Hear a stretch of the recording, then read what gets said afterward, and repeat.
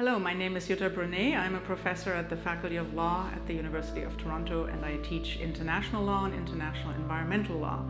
Today I talked about stability and change in international law, and I spoke with the audience about what we might hope for in international law, which is that it might provide stability in international affairs, or that it might promote positive change, help protect the climate, protect human rights, and so on.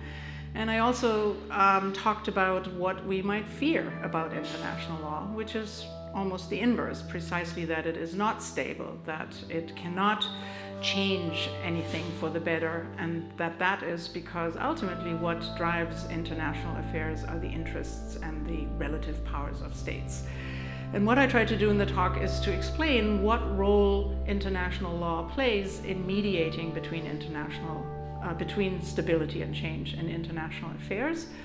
And specifically, I was trying to explore with the audience whether international law is stable, what accounts for its stability, and how it might change and in what circumstances it might change. I encourage you to watch this video. The link is on the screen.